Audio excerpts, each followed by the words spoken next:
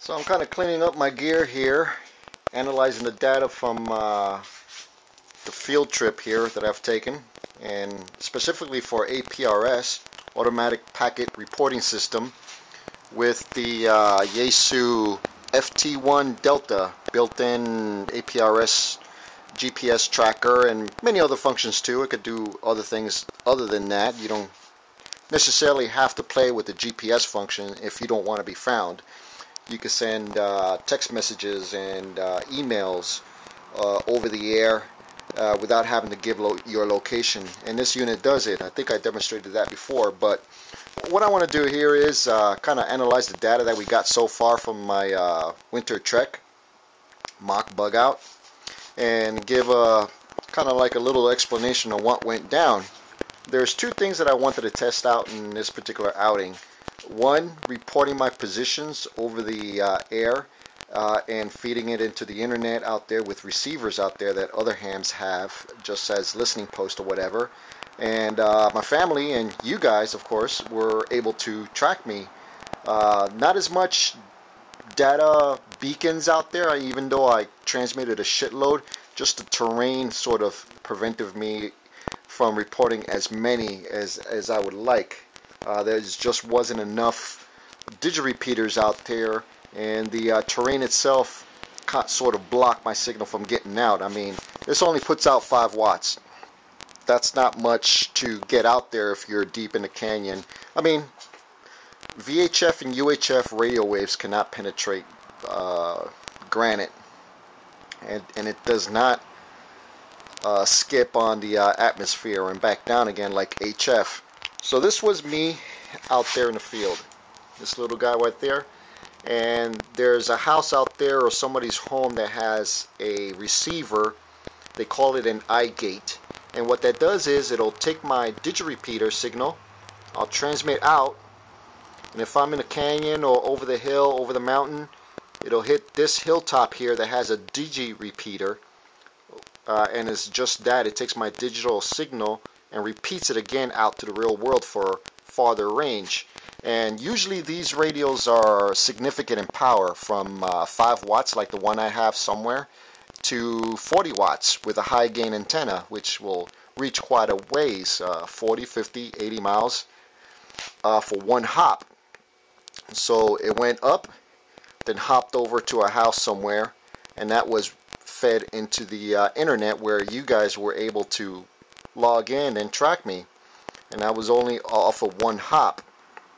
I wanted to experiment to see if it would go bypass the web here and just go straight to my house, because I have a receiver here, like somebody's home or scanner, however you want to interface it into your laptop computer through the sound card.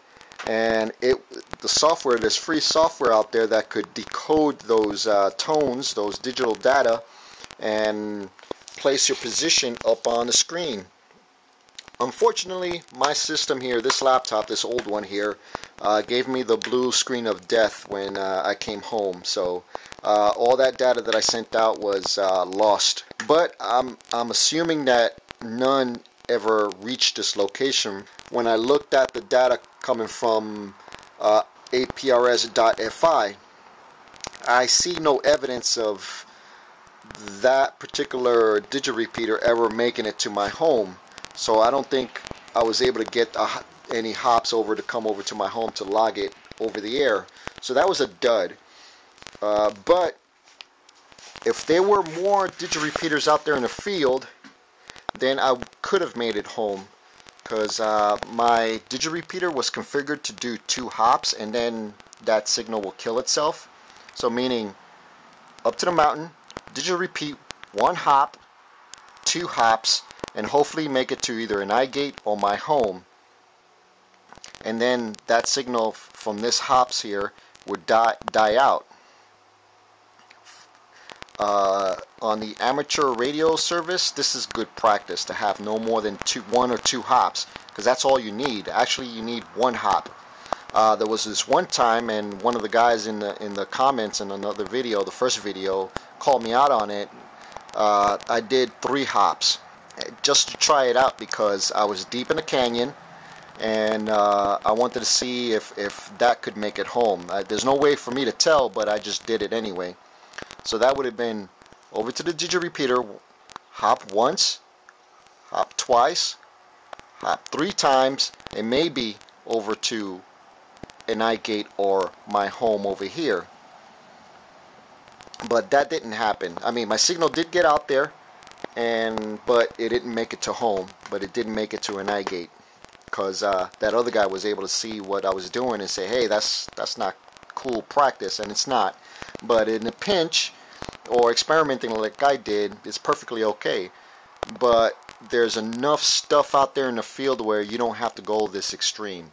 1 or 2 hops is good enough in a metropolitan area. They recommend doing the 3 hops or more if you're like really far out in the back country somewhere. Me, I was in between, you know, civilization and in the wilderness. So 2 hops would have been good for me, and for the most part it was 2 hops, and I was able to get some beacons out and logged into the internet, and that was good enough. So here was the trailhead right here, and I made my way down almost towards the bottom of the canyon here along the river, midpoint between the river and the edge, the ridge up here. So I didn't get a signal out until I reached this point right here, and as you see there, it shot up to Buck Rock over here, and from this location to the trails over here was 20 miles. So I was able to negotiate this particular ridge over here from this location here, and from there you can see I was at 6,300 feet. This particular place here was 5,000 feet. Let me see, way on top here, my final destination, I was at 7,730 feet, and they were all being sort of captured by this digit repeater right up here, K6IXA at Buck Rock. And from there it repeated it out to a house or somewhere down here in the valley where it was pumped into the internet, where all you guys and myself could see it. And as you can see there, it was some pretty steep canyon walls here where it was hard to get anything coming out of here, and I was beaconing quite often, especially when I got out to like a knoll here, like this point right here, or right here,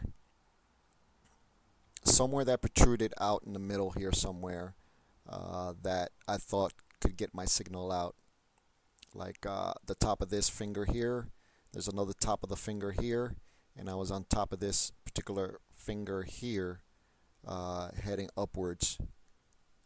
In this exercise here, you can see where I sort of covered both extremes of the spectrum there, from the hobbyist out there just wanted to dick around with APRS, finding his location and stuff, to the other extreme of total societal collapse where you won't have the web anymore. For me to get my signal over to my house, I need more digit repeaters out there in the field for it to bounce to go over to my house, which is somewhat possible in my area, but you are dependent on other people's gear being up and running. If I had the money and the ability, I could definitely put my digit repeater here, here, and possibly here. So if this is my route coming home, I could get one of these 3 digit repeaters to, over the air, send my messages back home, and that could be a range of 120 miles to 300 miles.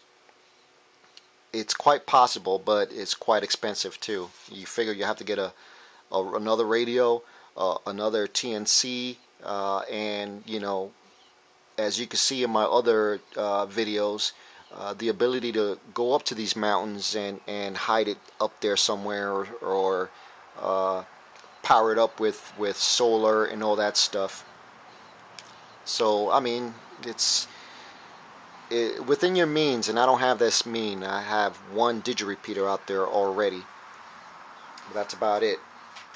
And for the most of us, or for the most practical purposes, disaster preparedness, this is perfect, because then you would have 1 or 2 digit repeaters, and a disaster could happen over here, like earthquake, wildfire, or whatever, riot, but you can hit a digit repeater over here.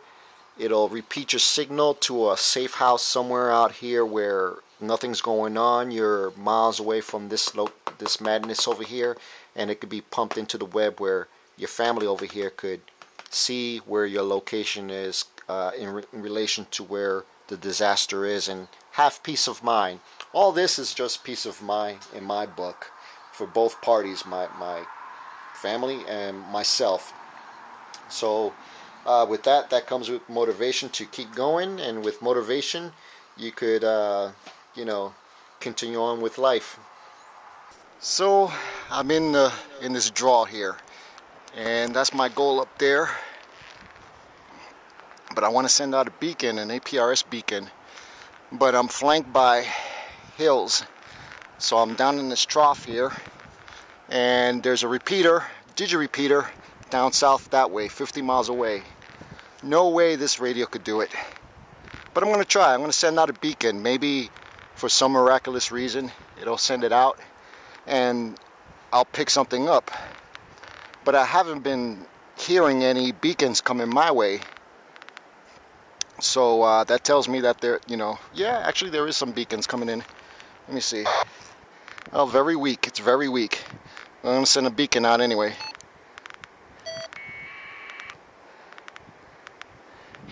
And I don't get a response. Usually you'll get the duplicate response back, repeated from that digit repeater somewhere out there. I'm going to do it again. Maybe, hopefully that something came back. Let's see. That was somebody else.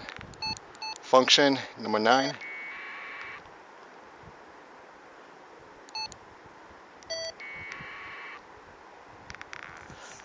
Okay, I don't get a response back from that, so more than likely it hasn't gone out. You guys will probably know. I don't know. I would have to consult the log. Good morning, sunshine. It's day 3, and that there in front of you is pretty much what I hiked for the past couple of days. The exciting thing about this point right here is I was able to get a beacon out. So that I know for sure hit some digit repeater somewhere, because I get a acknowledgement. The digit repeater will repeat the transmission that I sent out, and whatever digit repeater is out there got it, sent it right back out, but it was close enough for me to get that acknowledgement back. So I know for sure that I was able to get a beacon out to the world. So let's see if I could do that again. There's my beacon. I didn't get anything back. Let's try that again.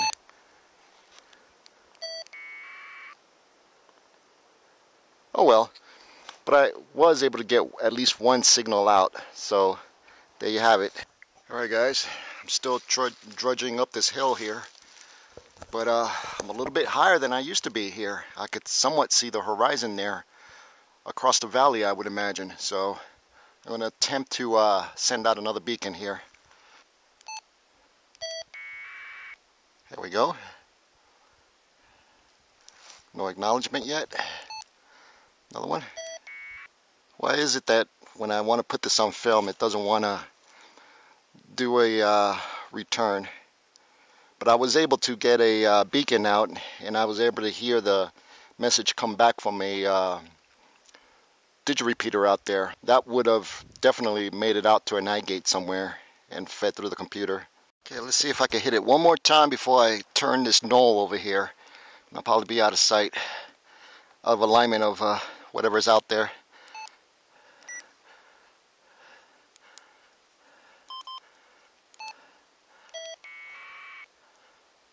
Yep, got it.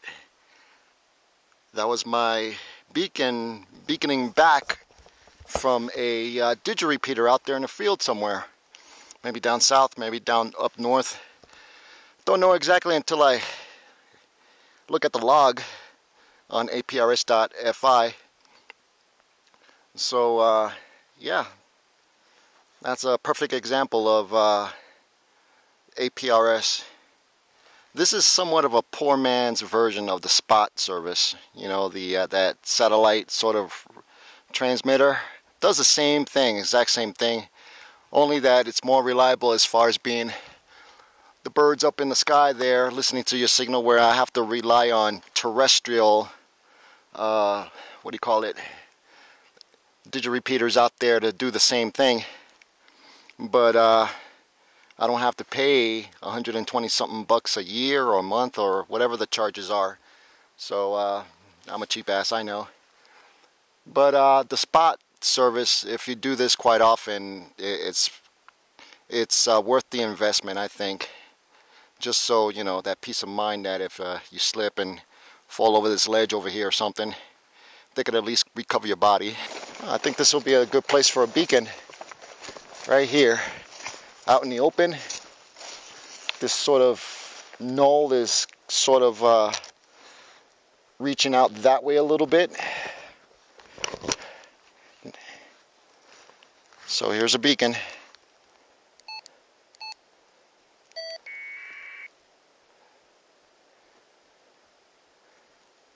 Whether somebody got it or not, I don't know.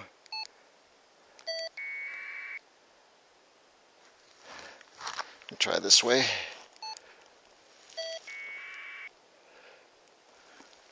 I didn't get an acknowledgement back, so I don't know if it's gone out or not. Okay, I'm looking straight down the canyon here. See if I could get a signal out there. Yep, got one out. Cool. So even though I'm flanked by this ridge over here and that ridge over here, I get some activity out that way. So for sure, if I haven't gotten a kickback or a repeated beacon back to me, I might have just logged into a receiver out there somewhere that doesn't do any transmit, just receives, a listen only station. So all these beacons that I've been sending out manually, mind you, possibly have been picked up, but I don't know until I get home. And I've been doing it manually, the beacons, because I just see that it saves power that way. More so if I just let it run on its own, like every 30 minutes or something like that. I sort of take a survey of the terrain and say, yeah, I think my radio waves could go that way quite a bit, so let me try it from this location. This is a good vantage point to cover this whole canyon here.